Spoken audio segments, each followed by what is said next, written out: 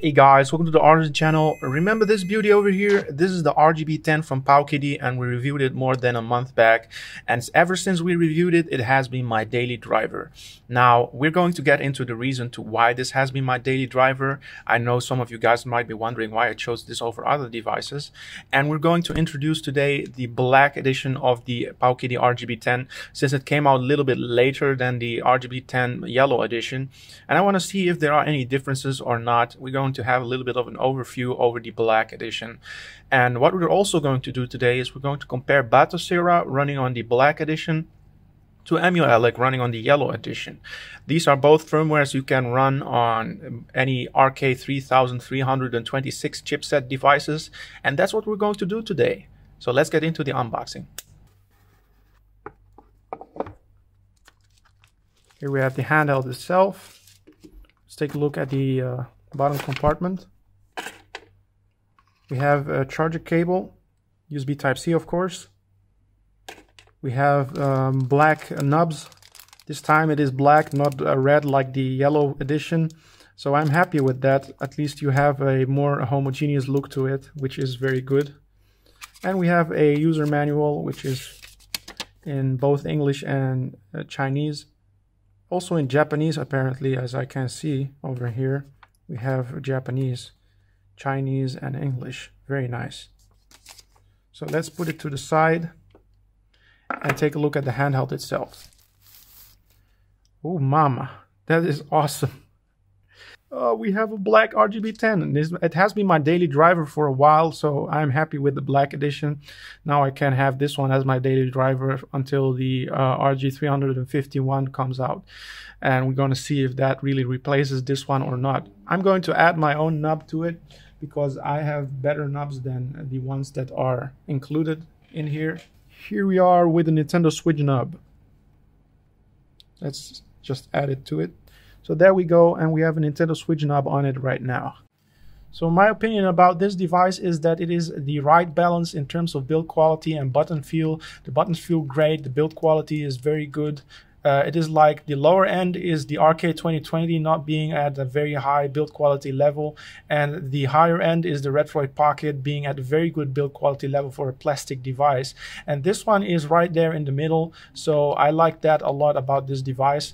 The only gripe I have about this device is that the L and R buttons are very close to each other, so it's easy to mispress them and make that kind of mistake, which is kind of a bummer in my opinion. For the rest, the buttons feel great, the build quality is great, and I love this device to bits. So a lot of you guys might be asking the question, why are you using the RGB10 compared to the Retroid Pocket, even though the Retroid Pocket obviously more superior. It has Wi-Fi, it has HDMI, it has a better screen and aspect ratio, it has better speakers, it has a bigger battery and more inputs.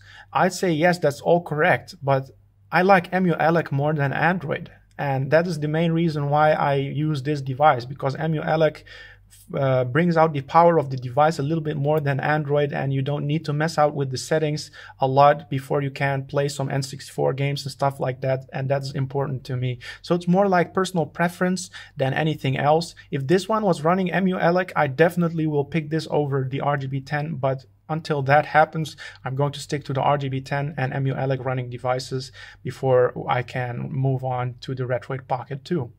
So the only difference I noticed between the yellow edition and the black edition is that the charging symbols are different and that the boot logos have been changed. So let's check that out.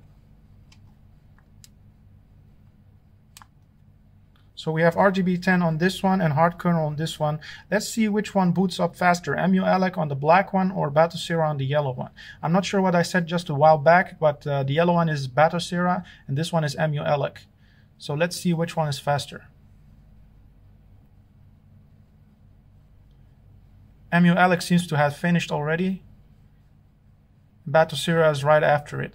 Even though Batocera had a faster start than Emuelec, it still was a little bit later, but that's not really a deal breaker.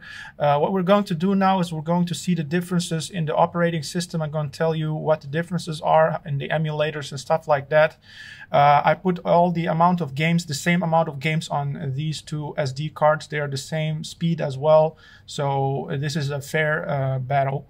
So the speed in booting is not really a problem between these two, but the problem here comes in with the fact that Batocera has a lot less emulators than Emuelec over here.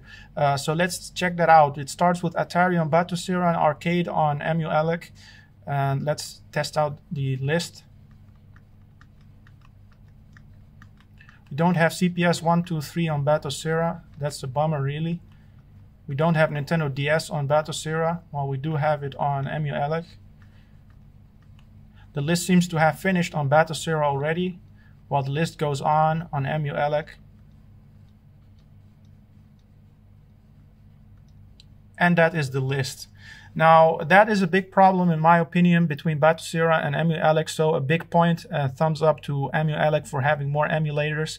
Now, let's move on to some performance-hungry gameplay and see the differences in that. Now, we're running FlyCast on both of these operating systems. Remember that the upper one is Batocera and the lower one is Emuelec. These are, of course, running Dreamcast emulator called FlyCast, in case you didn't know. And we're running Rayman 2, The Great Escape, on both of these devices. They're completely on par with each other and they're completely in sync. But as I mentioned, Batocera has less emulators than Emuelec, so keep that in mind. And also another issue that I had with Batocera, since that we have time right now, we can talk about that. The other issue I had with Batocera is that if I press L2 it will raise the volume, and if I press the minus button it will lower the volume. So those are two buttons that are occupied by this function, and you cannot change that via the configuration files. So if you're playing games and you press L2, you want to just press that button to play your game, you cannot do that because it has the volume up and volume down buttons mapped to that, which is quite a bummer in my opinion. But this just goes to show that Batocera is not made for these knockoff devices. I think that this is not the issue with the original Odroid Go Advance, since that is what it is made for, but only with the Arcade 2020 and this RGB10. And that is that for the issues I had with Batocera. Let's now move on to PSP emulator. We are running PPS SPP on both of these devices. And we're running Kingdom Hearts Birth by Sleep on both of these devices, in case you wanted to know. Now, PPS SPP on Batocera has frame skipping going on, and both of them have automatic frame skipping, but on Batocera it really requires it, and it is really relying on frame skipping, which is something that you don't like to see while having some quality time with your handheld. So it is better to use Emuelec if you like to play PSP games. As you can see in this scene, Roxas or Ventus is running a lot smoother in this scene compared to Batocera on Emuelec. Now let's move on and talk about the N64 emulation. We're running Mupen 64 Plus Libretto on Emuelec, and we're running Mupen 64 Plus Standalone on Batocera. Batocera, the resolution is a lot higher than the Emuelec one, and it is lagging behind just by a little bit, which is quite a good feat in my opinion. So at least in N64, Batocera is kind of better than Emuelec, even though Emuelec is going a little bit faster right now than Batocera, but that is because the resolution is a lot less and it's very noticeable when you're playing the game. So it is a lot more crisp on Batocera compared to Emuelec. Now this brings me to the point and my verdict on Batocera versus Emuelec. I think Emuelec in general is a better operating system than Batocera for these types of devices and knockoffs of Odroid Go Advance. So I think that you have to pick Emuelec because it is better in PSP, it is good in Dreamcast, like they're on par with each other, but it has more emulators and it doesn't have that issue with the audio raising and lowering issue that it's mapped to the buttons and stuff like that. In Batocera on Emuelec we don't have that issue. So that's it for today, guys. I hope you enjoyed the video. Please like and subscribe and tell me what you think in the comments down below, and I'll see you guys in the next video.